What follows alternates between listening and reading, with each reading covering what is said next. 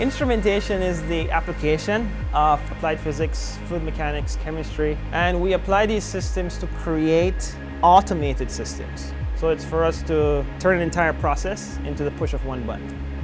You'll be able to see systems around you, and you will be able to make some intelligent guess as to how that's working, and you're probably 80% correct.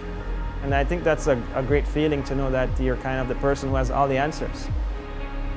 Learning instrumentation now is a great deal because we have constant advancements in technology, and being a field where you're designing automated systems, you will be able to provide solutions for any industry.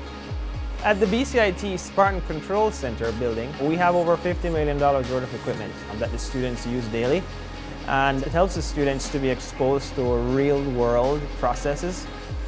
The instrumentation, there's no limit. You can essentially work anywhere. Your only limit is how far you can apply it.